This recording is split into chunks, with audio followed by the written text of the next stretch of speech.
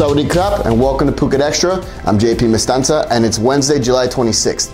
Don't forget to vote in our latest online poll asking you what Phuket should do about the deadly Patong Hill Road. Head to thephuket.news.com to have your say. Now here's the news you need to know. Calls for a thorough investigation into the death of 27-year-old Canadian Matthew Richardson are being made by Patong Police Chief.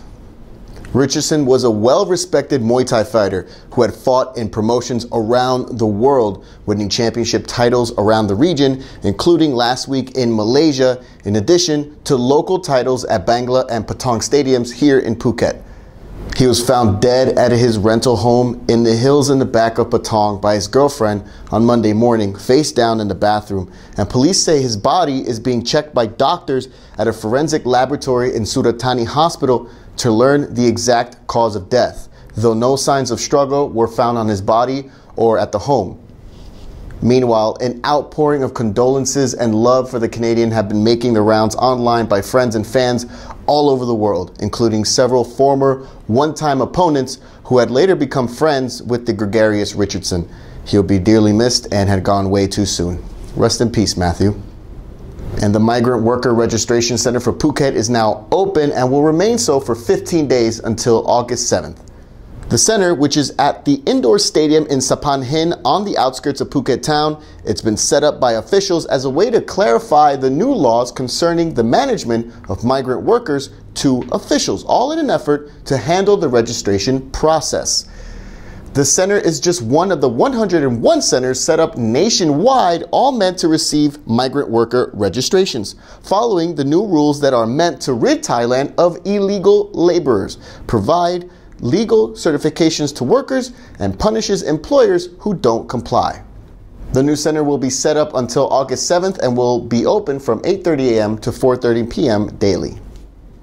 And researchers and professors at the Thammasat University are proposing a change in the law that would allow Thais to choose their gender they identify with on their national ID cards. The suggestion was made through a joint research program between the Faculty of Social Administration and the Faculty of Law at Thammasat, claiming that their proposal would minimize the risk of unequal treatment and provide better legal protection to Thais who identify with another gender. The law would affect their legal obligations, including military conscription, making it easier for individuals to file formal complaints of abuse to relevant committees as well. For the full story, visit thephuket.news.com. And sit tight, Phuket Extra will be right back after this.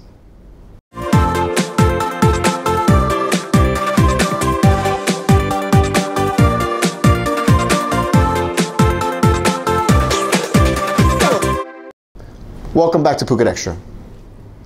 1 billion Thai baht, or about $30 million worth of methamphetamine tablets, crystal meth, and liquid ketamine are now off the streets following raids in houses all over Bangkok this past week.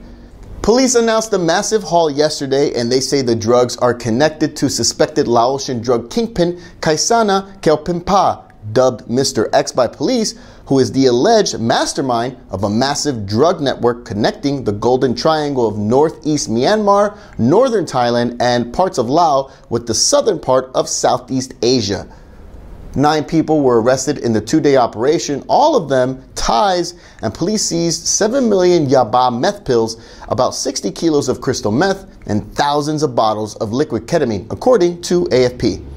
Police from the Narcotics Suppression Bureau say that the drugs were kept in warehouses in Bangkok and that they're connected to Kelpimpa, who is currently sitting in Thai prison awaiting trial after he was picked up at a Bangkok airport back in January.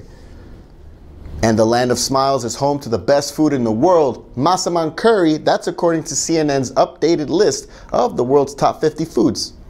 The spicy, coconutty, sweet dish, which is a coconut-based meat curry, well, it's been dubbed the king of all curries by CNN writers, coming in ahead of Italy's Neapolitan pizza in second, Mexican chocolate in third, and sushi from Japan in fourth. But the CNN readers poll, which was voted on by the public, they say Tom Yam Goong is the best from Thailand, calling it the 4th best dish in the world, followed by Pad Thai in 5th place and Somtam Papaya Salad on 5th place. Massaman curry came in 10th in the readers poll. What do you think? Let us know what your favorite Thai dishes are in the comments below. Well, that's it for Phuket Extra today. From all of us here at the Phuket News Center, thank you for watching. Until tomorrow, stay classy, Phuket.